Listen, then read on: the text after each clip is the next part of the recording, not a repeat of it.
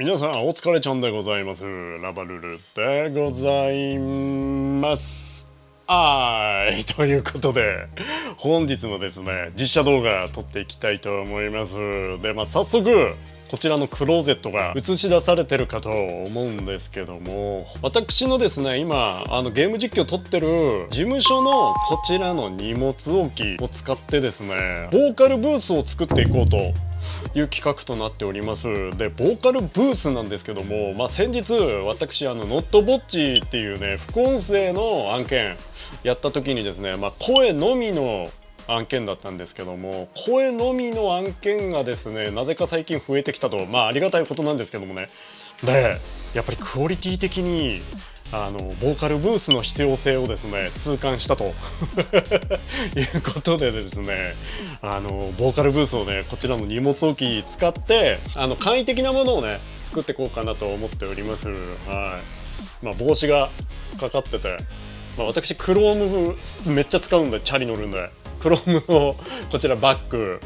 ねサングラスとかでここら辺はもうあれですね配線関連ががっつり入ってて、真ん中の段にはもう無造作にロードのルート4かな NT4 とかシェアのマイクとかが入ってますけどね、これ8万ぐらいするマイクなんですけど乱雑に置いてありますね。で下もですね、クロームの、スリングバッグですね2つ置いてあったりとかして、であとガムテープとかかな。で下ももう本当に配線関連ですね。こんな感じの荷物置きとなっておりますけども、こちらをね私のこの今日はフリースタイルの DIY でね全く設計図とか書いてない状態でちょっとボーカルブース綺麗に作っていきたいと思います。どうなるかね私も分かっておりません。なのでその過程をですね今日は皆さん楽しんでいただけたらなと思います。では早速まず邪魔なもんね全部片付けましょう。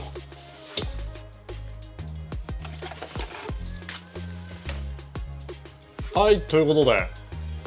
物全部どかして今ちょっと拭いてみました。こんな感じめっちゃさっぱりしましたね。意外に結構ね物どかすと空間が結構空いてるんでかなり広い感じで使えるのかなと思っております。で次になんですけどもちょっとここら辺にですねテーブルをつけてマイクとかモニターとかを置いて、曲だったり情報とかを見ながら収録できるっていう状態にしていきたいと思います。でですねそちらの棚といいますかテーブルに必要なのがこちらの板ということになっております。これはですね Amazon とかでオーダーカットの商品っていうものがあって、それであそこのクローゼットの、横幅に合わせてカットしていただいたものですね。であとこれ 2x4 の、添え木っすね。でまずなんですけどこちらの木が本当にただの板なんですよ。これをですねちょっとニスをつけて汚れとか傷がつきにくくなるようにしていきたいと思います。使うニスはですね余ってるこの油性ニスですね。これ何年前に買ったかちょっと分かんないんですけど余ってたんでこれ使っていこうかなと思います。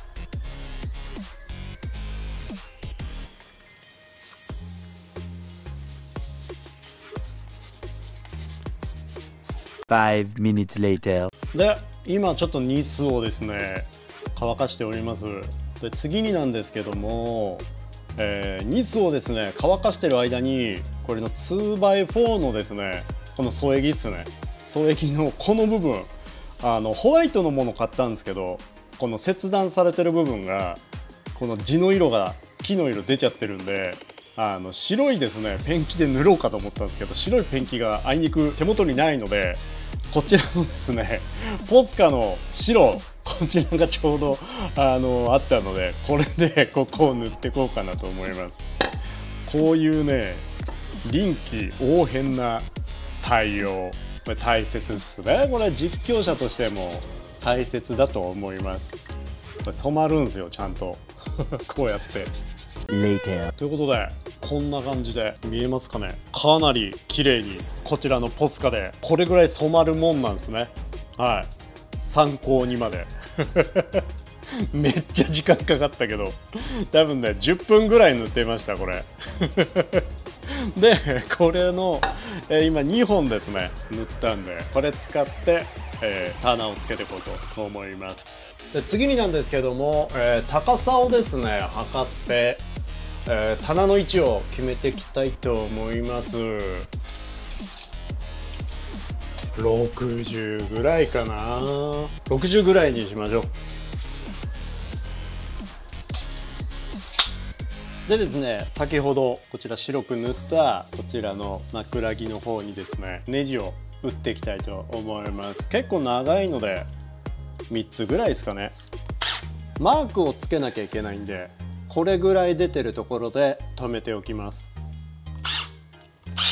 こんな感じですね。はいと、ではですね次に、ここにですね先ほどつけたマークに合わせてこの枕木をですねこの出てるネジの部分でマークをつけていきます。こっちだゴミがついてると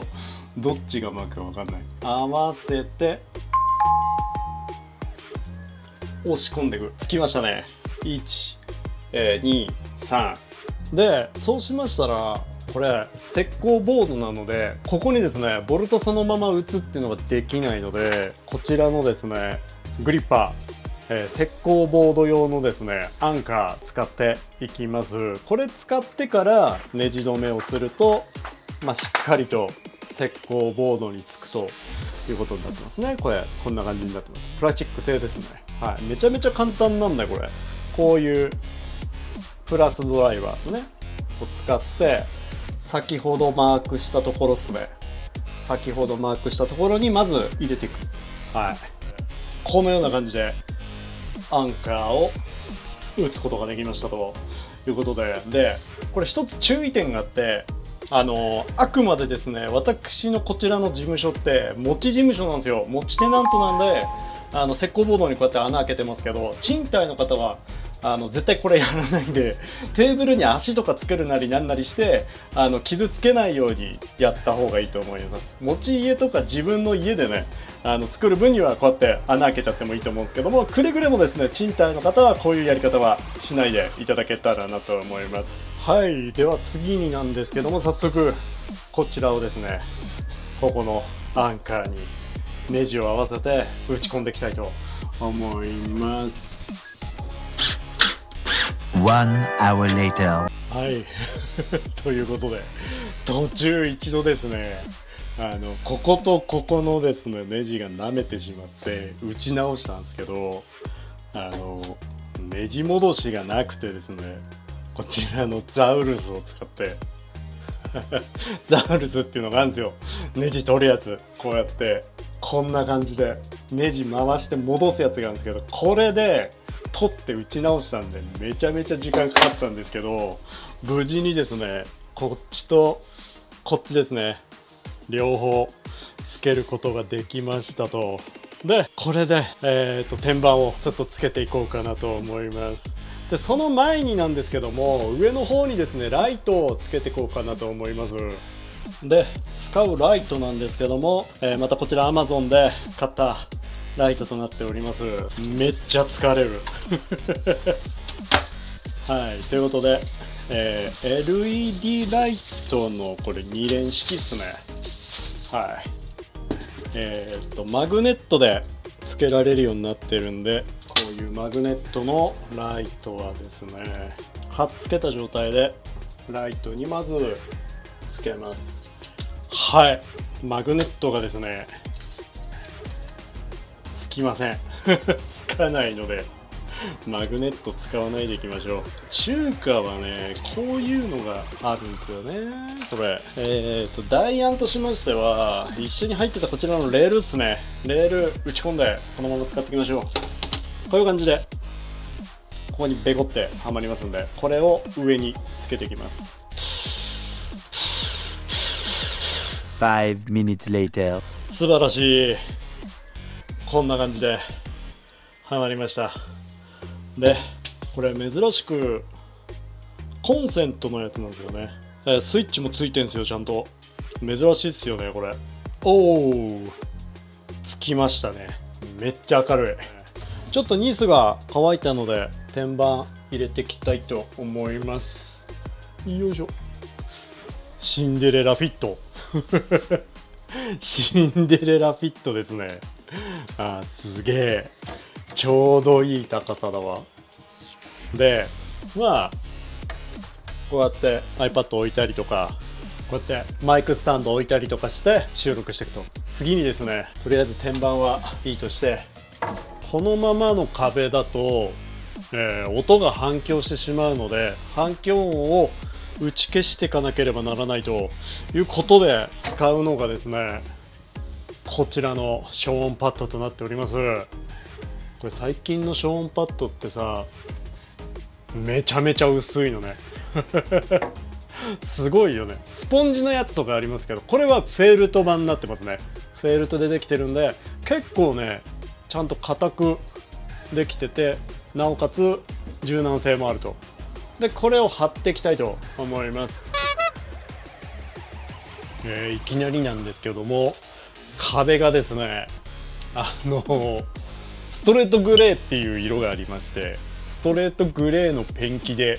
塗ってみました。はい、でここまでのいきさつなんですけども、収録するのをちょっと忘れてしまいまして、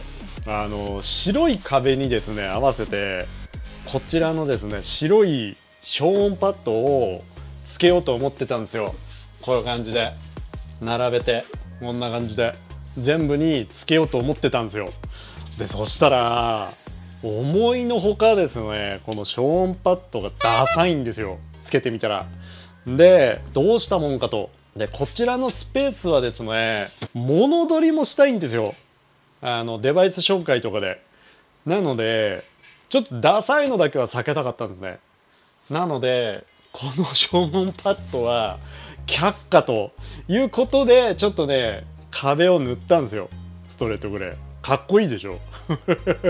でただここボーカルブースとしてももちろん使いたいわけですね。声のお仕事するために一番最初の目的としては声のお仕事をここでやるためのこのスペースなんで、はい、なのでどうしようかと考えた結果ですね、ここに消音パッドを貼った簡易的な壁をですね追加できるようにしようという結果になりました。はいで使いますのがこちらの、プラスチックダンボールですね。はい、でこれ一応もうすでにですね、こちらの壁にぴったりとこんな感じで合うようにカットしておきました。で、1800の900の一番大きいですね、ブラックのプラダン1枚でここの3面分カバーできましたので、参考にする方はですね、上段だけカバーする分には1枚でいけましたね。はい、でこのプラダンにですね、こちらの消音材を貼っていきたいと思います。どういう貼り方をしていけばいいんだろうな。これでもね 100% カバーしなくてもいいんすよね。いやでもしたいなせっかく中途半端だもんな。めっちゃ硬いこの消音材めちゃめちゃ硬いよ。本当にフェルトなんでしょうか、圧縮してるんだろうね。めっちゃ硬い。5 minutes later. OK、 こんな感じですね。こんな感じで並べて、でこれに、両面テープでいけちゃうので 3M の両面テープ貼っていきます。何にでも使えるね 3M の両面テープで、これに貼っていきます。素晴らしい。ちょっとはみ出ましたねここがちょっとはみ出たんで切ります。 OK でこんな感じですね。素晴らしい。で上にはもう消音材貼ったんで、あとこことここですね。はい、 Later. はい、ということでこんな感じでつけてみました。まあ取り外しが簡単にできるんで、使う時だけ、この消音パッドを入れて消音すると、だいぶ体感なんですけども、だいぶ反響音が本当に減りますね。はい、でこのような感じでマイクを置いて録音していくということになりますね。まあ前後調整とかちゃんとスペースも空けられるんで、かなりいい感じなのかなと思います。で消音がもし足りなかった場合なんですけども、まあこういう風なウィンドウスクリーンですね、追加でつけたりとかもできますんで、まあこういうので応用しながらですね、その場その場でちょっと調整していければいいのかなと。で、まあ、今度ですね、これにつける消音ボックスってものがあるんですよ。それをちょっと今発注かけましたので、それと併用するとだいぶ消音できるのかなと思います。はい、そちらの方もね、引き続きご紹介していきたいと思いますので、まあ、楽しみにしていただけたらなと思います。はい、いい感じ。でもやっぱり見た目があんまり良くないですね。これ見た目としてはやっぱりね、やっぱこっちの方がかっこいいよね。なんかスタジオっぽいよね。なのでもうワンチャンなんですけど、あれですよね、ここに消音ボックスつけて、これでいけたら一番かっこいいのかなと思います。でもやっぱりね、これ外すとやっぱりね、反響音が全然違うので、やっぱりこう消音材あった方がいいですね。まあ今回はちょっとまあ撮影なんでこういう感じでやってますけど、実際録音するときはやっぱ消音パッドさっきのやつつけて、まあ、やっていくと思います。はい。いやでもだいぶいい感じにブース作れたと思います。で、ここでですね、物撮りもデバイス紹介の時の物撮り、ここでもやっていきたいと思いますので、かっこいいでしょ、ここで紹介するってなったらね、いい感じ。ね、まあ最近案件の方も結構いただくようになってきましたんで、こちらのバージョンアップした商品紹介とね、声のお仕事の方もこちらの方で頑張ってやっていきたいと思いますので、引き続き皆さん応援していただけたらなと思います。ということで本日はですね、 DIY でですね、ボーカルブースを作ってみたということで、物撮りスペース兼、ボーカルブースとなりましたけども、まあ結果うまくいってよかったのかなと思います。はい、ペンキ塗るところをちょっと取れなくて申し訳ありませんでしたけども、まあ参考にしていただいてですね、ぜひ歌ってみたとかね、デバイス紹介してらっしゃる方いましたらね、このような感じで家の片隅あたり、こちらの荷物置き場みたいなところがありましたら、このような感じで参考にして作ってみてはいかがでしょうか。ということで、まあ、ここのスペースを使いましていろんなお仕事ね、商品紹介等々やっていきたいと思いますので、そちらの方の動画で次回お会いいたしましょう。じゃあみんな愛してるぜ。